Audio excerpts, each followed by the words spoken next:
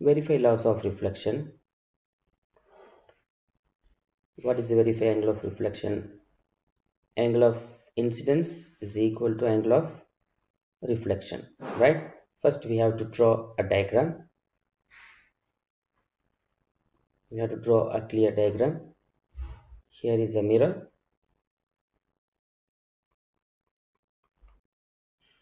And draw a normal.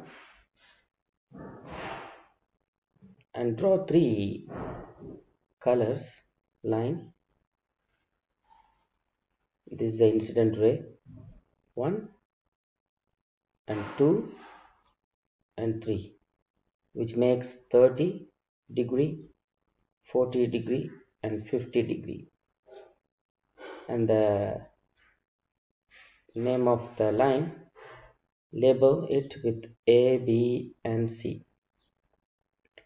The other side, the reflected ray. We are drawing the reflected ray. Here is the reflected ray 1, and this one is enough. And here you write P1 and here write P2, 2 points. Okay, here we are going to I'm going to write the explanation. The first point, place a mirror strip, rectangular mirror strip vertically onto the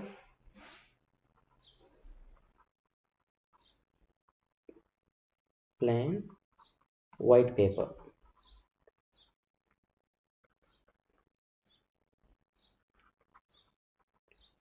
Draw an outline.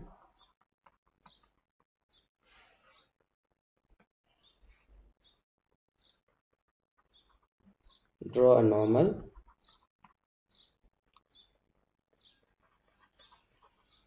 Draw three lines. Label A, B, C, which makes 30, 40 and 50 degree respectively.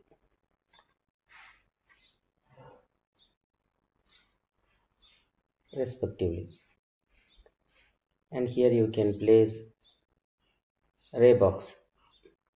Just you label here a ray box. Pass or illuminate. Pass a light ray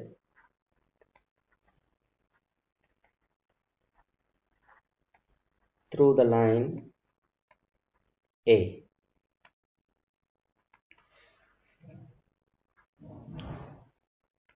On the reflected ray, place 2 pins P1 and P2 10 centimeter apart from each other.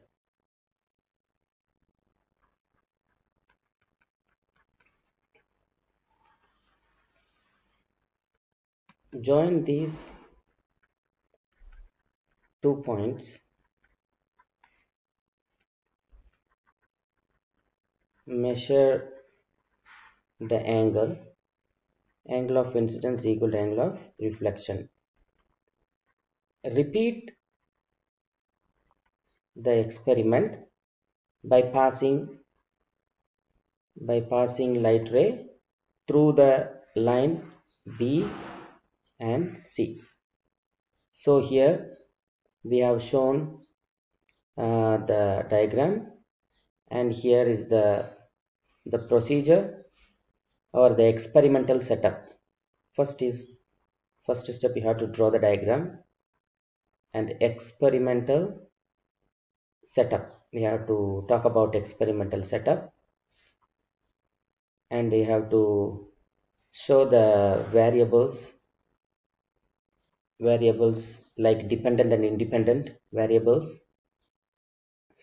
Like here, this 30, 40 and 50 degree, this angle, we are deciding this angle 30 and 40 and 50, and here the other side, this is dependent and this value is independent.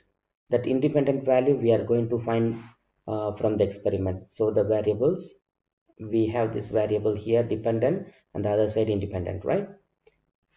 And process, the experimental process, and you have to tell about the repeat, how to repeat the experiment. So these steps you have to follow when you write the experiment. Okay.